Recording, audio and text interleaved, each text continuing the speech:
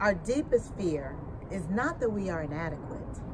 Our deepest fear is that we are powerful beyond measure. It is our light, not our darkness, that most frightens us. We ask ourselves, who am I to be brilliant, gorgeous, talented, fabulous?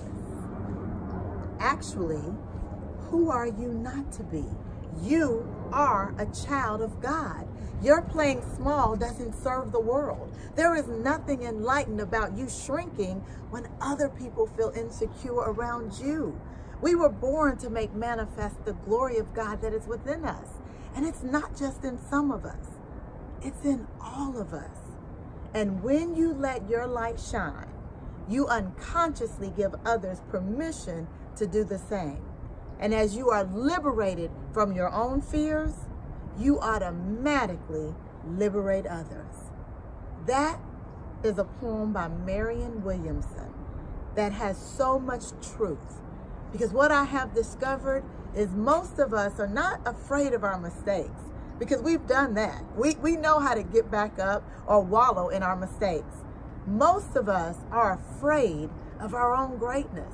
We're afraid of truly walking in and living in the power of who we are and honestly who God created us to be. He gave us the power within us to be great, to be excellent.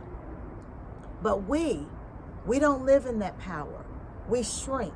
We shrink because other people may feel insecure around us. We shrink because of some lie that was told to us about sit down and don't get out of your place. Or we shrink because we think that it's being arrogant to walk in the power of who we are.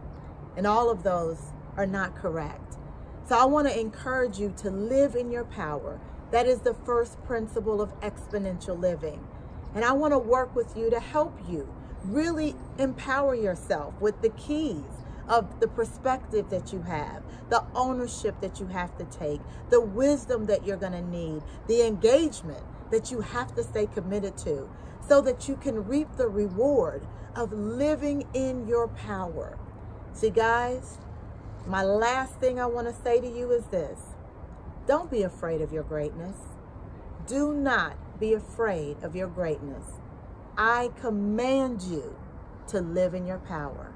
I am Sheri Riley.